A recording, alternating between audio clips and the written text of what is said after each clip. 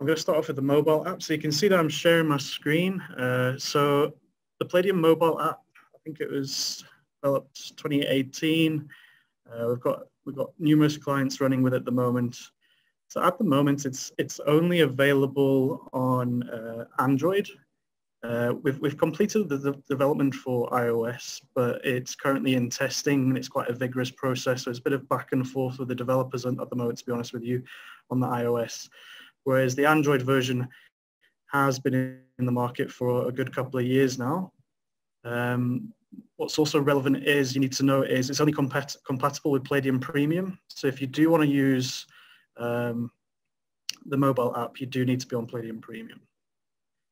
And also you can download it in the Play Store. It is available. You just search in Palladium Accounting if you want to download it on your side. It's this one here, the second one. Okay. So I'm just going to open up the app. So it's this black icon over here. Okay, so on this screen, it's using your email address that's linked to the user profile. So if you want to log into the mobile app, you just got to make sure that your user has this field populated. You can trick the system. It doesn't validate seeing if it's an email address. You can just make it your username if you want to, if you don't feel like typing in your email address every time. But I'll put in my full one. And please feel free to ask any questions as we go along. Okay, so my password.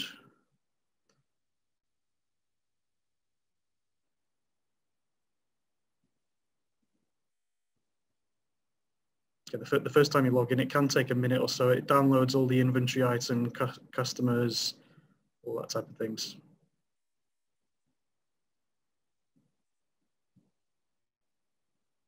Just whilst it's loading from a pricing point of view, so there is an annual fee option as well, but which most clients don't actually go with it. I might have to find out from sales what that is. I probably should know, but the monthly one is 250 Rand per month per user, and the users is basically per device, the same way the desktop licensing works.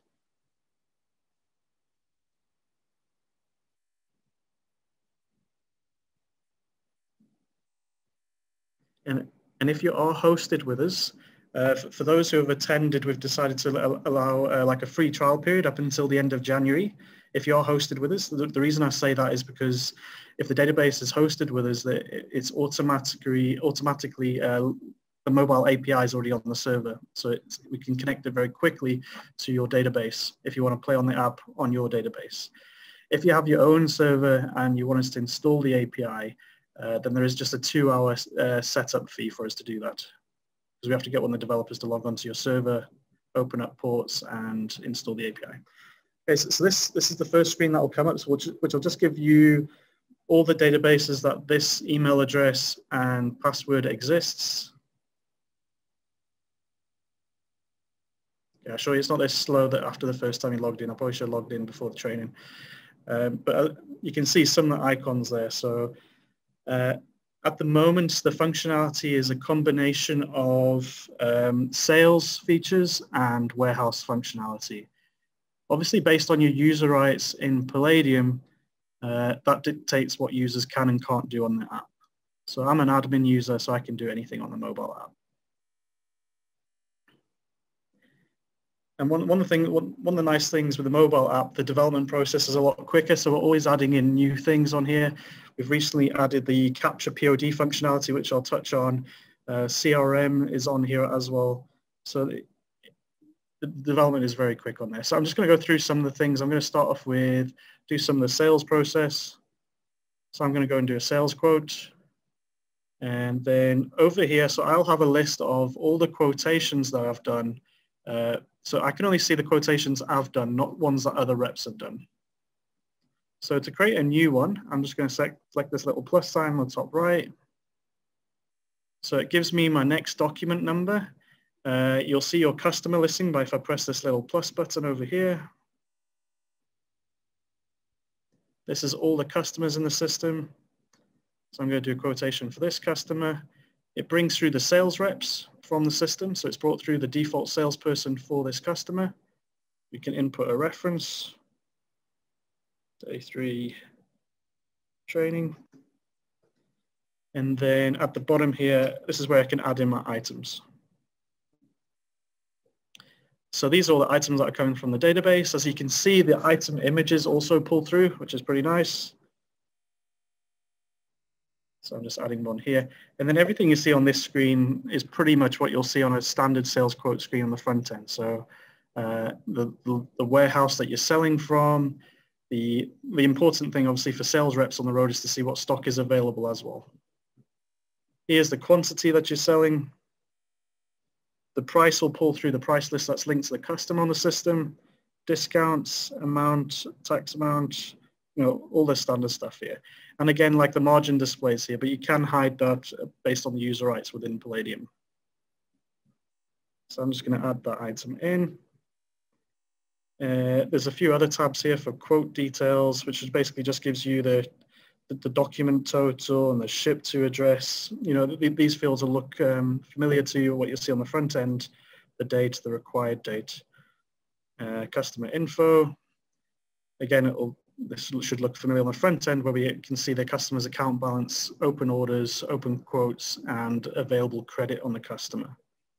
And there's also an option to email from here as well if you've got Outlook set up on your phone. So I'm just going to click this tick button over here. So we do have a sign to glass functionality as well. So it's just telling me, okay, the order hasn't been signed. Do you wish to continue? No, I don't. I'm going to sign it. So you'll see here. And then I can record the transaction. By recording, I'm just selecting this little tick button up here at the top. And there it gives me the option if I want to send an email. So I'm not going to send an email now. And it's added that quotation. So quote number 24.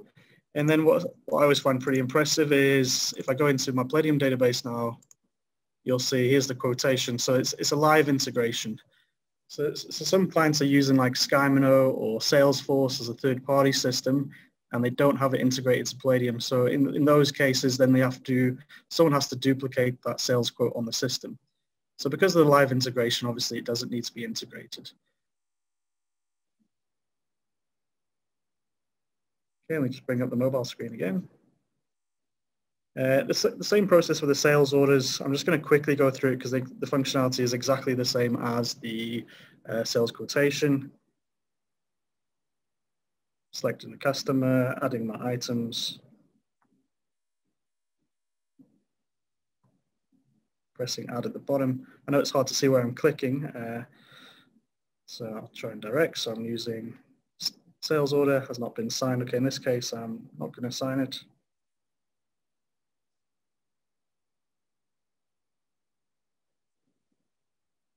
Okay, so I just generated, I think it was this 46. So again, if I go into Palladium now,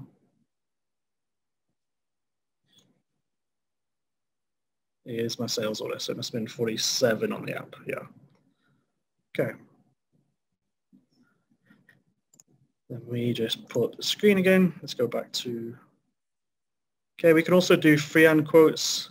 The functionality is the same on the front end. So in this case, the customer doesn't have to be selected.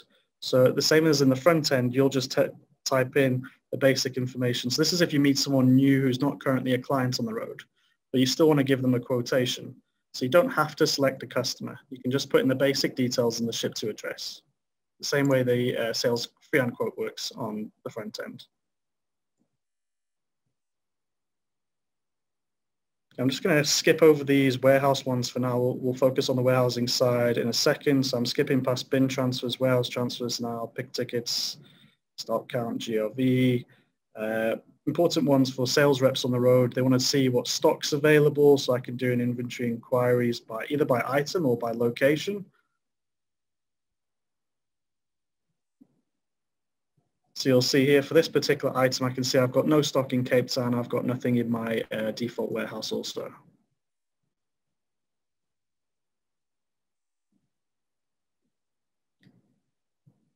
We've also got purchase order approvals on here. We've actually changed our purchase order approval process a little bit on the version that I'm running. So on the earlier versions, you could you could have one approver, whereas now we can have groups of approval. So you might have 3 people who need to approve a PO before it goes out. So that's changed on the desktop.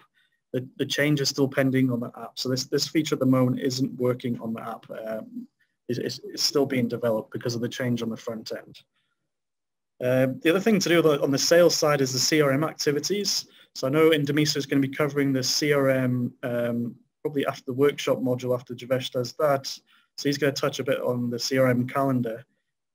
So if I just go back to the mobile app, there's a bit of setup here. So I won't go into too much detail because Indemisa is going to cover it. But we can set up our activity groups. I've got one called sales here. And within here, within my sales group, what does that include? So I've got a demo, I've got an option for a project plan, and you can also put status on whether it's complete. So you'll see that these fields pull through to the mobile. So for the reps who are on the road, they can do a CRM activity and they can say where they've been. So I just press this little plus sign in the top right.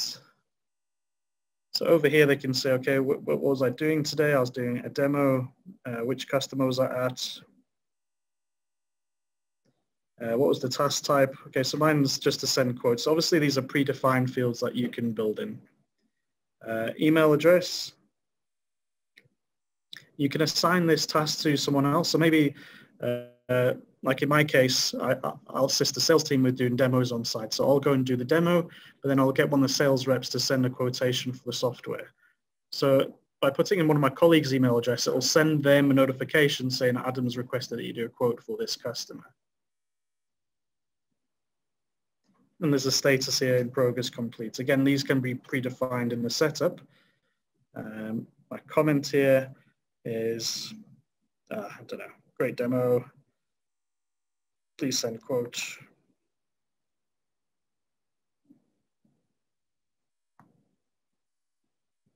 And you can put it on a calendar.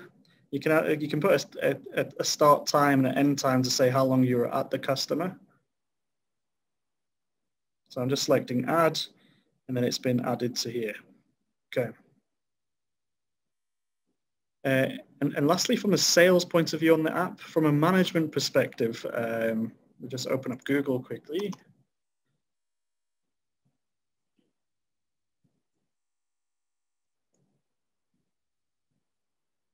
We do have a tracking functionality.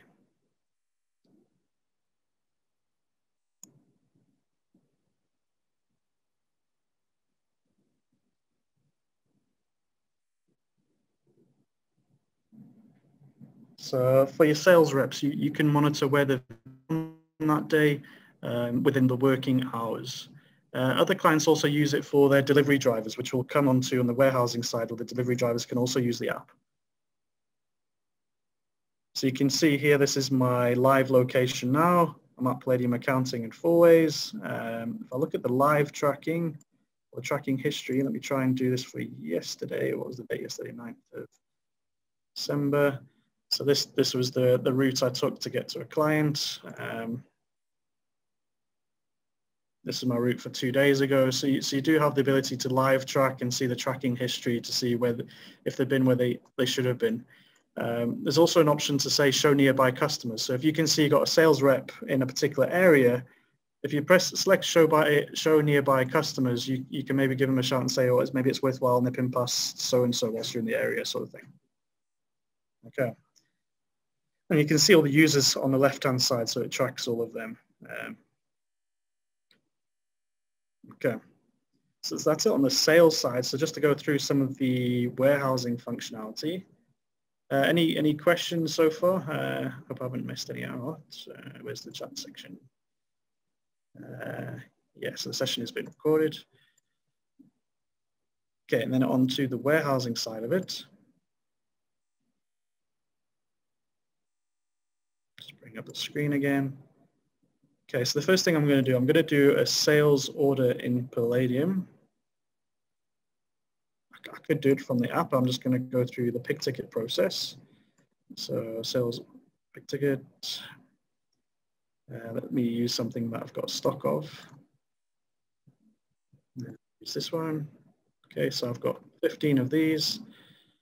This is an upsell function. I don't want to sell that item as well. Okay, so sales order number 48. I'm now going to generate a pick ticket from the warehousing module. Okay, now we go back into the app. So down here, you can see the stock pick function.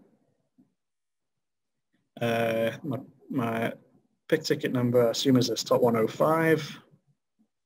So what we've done for other clients here is they'll have a physical printout of the pick ticket because you might have 100 open pick tickets. So what we've done on the pick ticket is we've added a barcode that has the pick ticket number in it.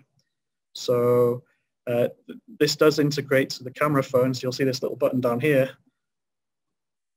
where it starts using the camera, so you can scan a barcode that you have. So maybe before I go into too much detail about the warehousing side, because the sales side would obviously be used maybe on an Android tablet or a cell phone, whereas the warehousing functionalities, most of our clients who are live with at the moment are either using a Honeywell scanner or a Zebra scanner, which is more rugged and more catered for a warehouse function. So obviously when I'm picking, you wouldn't select this button to use the camera. You know, the proper device would have a scanning tool on it. I hope that makes sense. Okay, so I'm just going into this pick ticket. And if you want to have an idea that on the Zebra device, the one we usually suggest to clients goes for around, I think it's about, depends on exchange rates, but it's around 7,500. And that one allows you to scan like an arm's length away from the barcode. We do have clients who have really high shelving in their warehouse and they've opted for the higher end models of Zebra units, and they can go for anything between 17 to 30,000 and they can scan up to 6 meters. So it depends on your requirements in terms of scanning distance in your warehouse, okay? But if you do have more questions on this sort of thing, do feel free to reach out or ask any questions. Yeah. Okay, so I've ordered a quantity of 15 on here. So obviously in a warehouse, I'd scan it rather than selecting it. On here, I can see, okay, I've got 117 on hand. I'm just going to take 10 of those 15. And it goes green, which is just indicating it's picked, so you can go on to the next item. The sales discounts is showing on here. It probably shouldn't, so I should report that on my side.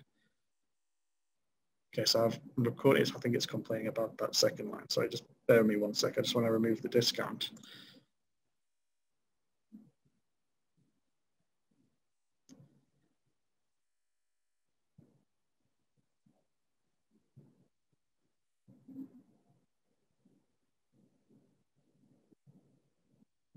Give me 1 sec. Just going to create a new sales order.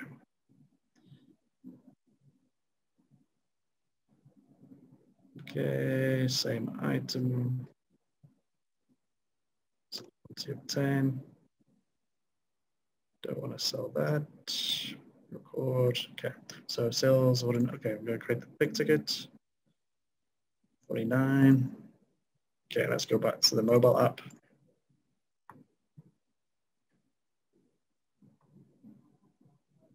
Okay, it's the same process again. If you have a scanner, you'll just scan it.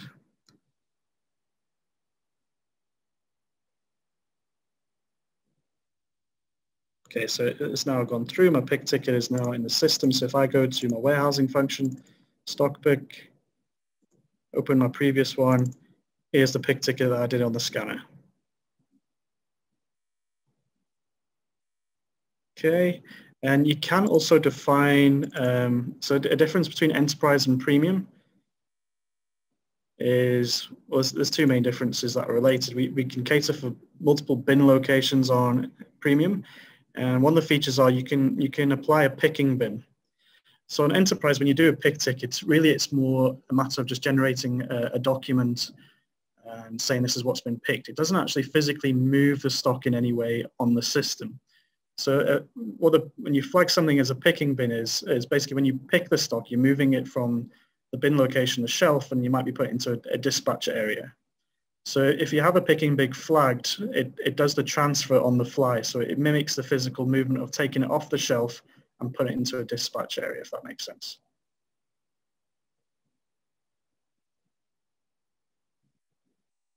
Okay, so it's from the pick ticket process, we then have the ability, so now the stock's sitting in the dispatch area. It's either waiting for the customer to come and collect the stock or one of your drivers to take it out and deliver it. So here we have the delivery advice.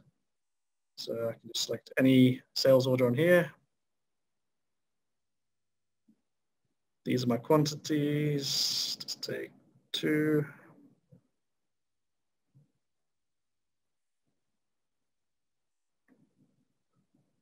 Just get an error on there. Let me just try another sales order. It's one with a pig ticket.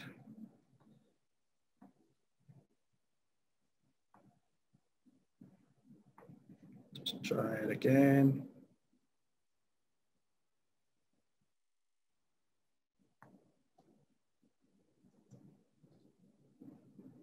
Okay, that one's gone through.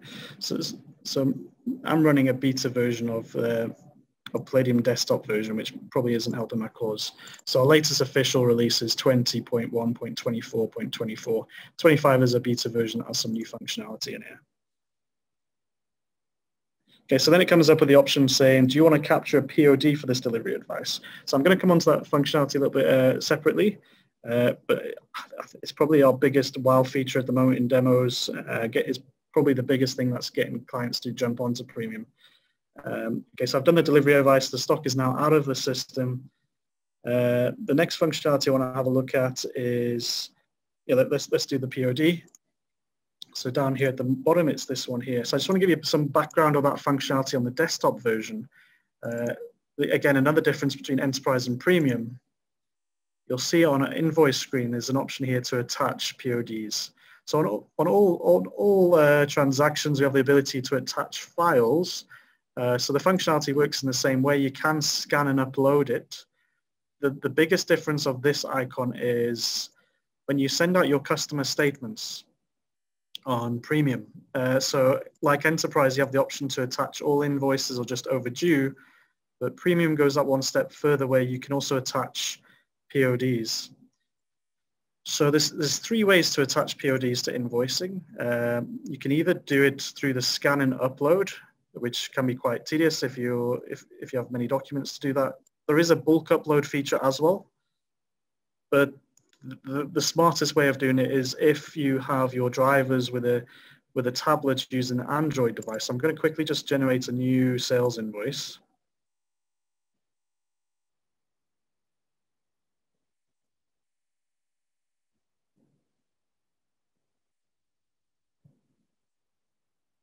So sales invoice number 42. So let's say that the driver's now gone out on the road to deliver this unit. So see down here, capture POD. So on this screen here, it'll say scan document. So again, what we've done for clients in the real world is they'll have a copy of that invoice or delivery note, and we put a barcode on there which contains the invoice number so they can just scan it. So I don't have that in front of me, so I'm just going to, it also allows you to manually type it in, but in the real world you'd scan it. So 3, 4, 5, 6, 7, 42. So here it opens up the POD so that they can see what they've delivered. So you can't change or edit these values, but under the order details part, this is where you can either get the customer to sign to glass. Alternatively, if they do have a physical copy of the invoice and they've got the customer to sign there and the actual quantities they've actually received, you can either upload an image or you can capture a photo. So you'll see here, I'm just going to take a photograph of this custom mug. Select record, and then I'm just going to select the tick button up here, and then it says data saved successfully. So what's great now is you don't need any manual intervention from head office. They don't have to scan or upload anything. If I go and open that invoice now, document number 42, you see that there is now a POD attached. Here it is. And there you can see the image that I took on my device. So pretty cool. So obviously it'd be an image of the delivery note that they've taken a picture of. And the last thing on the POD is from a management perspective, again, you can run a report to see which invoices do and do not have a POD attached, so you can see who's doing their job or not. So anywhere where it has an N, it means the invoice does not have a POD. Okay, so it's a really smart feature in my opinion. I think the last thing I'm going to cover on the mobile app is another big one is the stock count feature. So previously, or you can still do it the same way, but this screen is probably familiar to you if you use the stock count module, where you might export the sheets, populate it manually, and then import it into Palladium. So where the mobile really takes it to the next level is, if I go to stock count over here, so it gives us, it's gone horizontally, so it gives us two options for count 1 and count 2. So when I record this transaction, it's the only thing on the mobile app by design that doesn't update the system. So what it does is when we get to the point of recording, it creates an Excel sheet that's ready to be imported. So whoever needs to check can check for variances before it affects the GL and affects your stock quantity. So do bear in mind, it doesn't update the system, it creates an Excel sheet for importing. So what count 1 and count 2 does, all it is a prefix on the Excel sheet. Just in case you send your staff around twice to do 2 counts, you'll be able to look at the counts, the Excel sheet and say, okay, this one was for count 1, this was for count 2, so you don't duplicate anything. But I will show you. So I'm just saying this is count 1. So if you are using bin locations, on this screen here, it's showing all my bins. So I've only got 2 here, one for default and one for dispatch. So what other clients have done is they'll have a barcode on their bin locations. So, because I mean, some clients have over 1,000 bins, so you don't want to be scrolling through this page. So at this point, you can scan the bin location and then it'll open it up. So I'm just selecting on default. So here it says, okay, add products, we're in the default warehouse. At the top here, it just says select item. So here I just add in my items. Again, obviously with a scanner, you'll be scanning these products. You won't be adding it the way I'm doing it. So with a scanner, you'll just be scanning, scanning, scanning. You might have multiple items in this bin.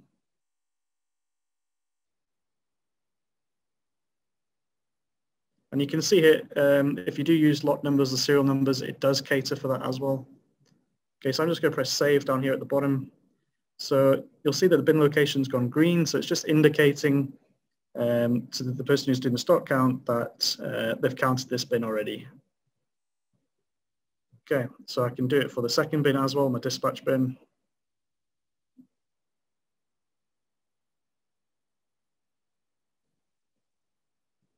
Okay, and then you see it's gone green. So once you completed your stock count, you'll just press this tick button on the top right. It says save successfully. So then if I go into the front end of Palladium, you'll see here there's a new button here where it says download mobile stock count. So this one that I've done on today's date here, if I just go download, desktop,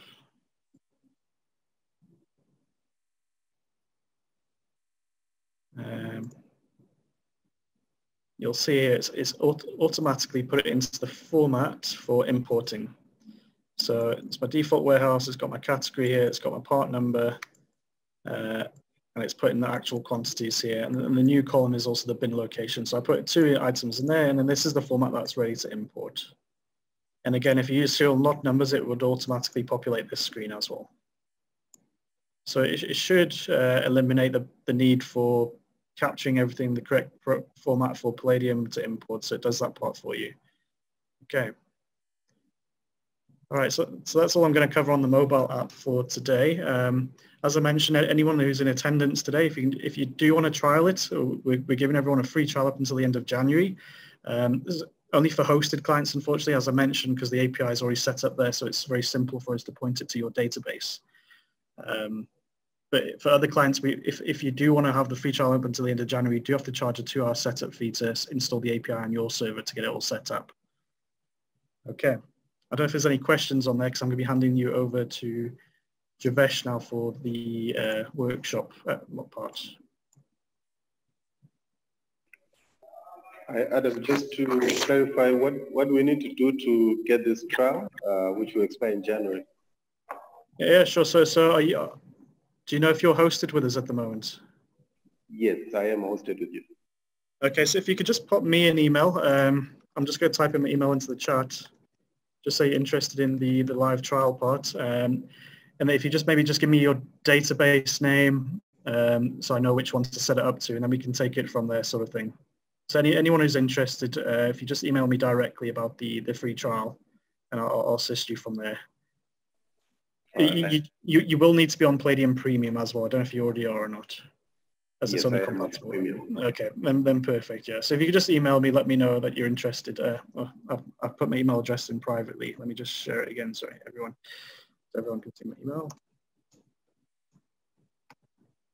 Okay, my email's in the chat. Okay. All right. Any other questions in regards to the mobile?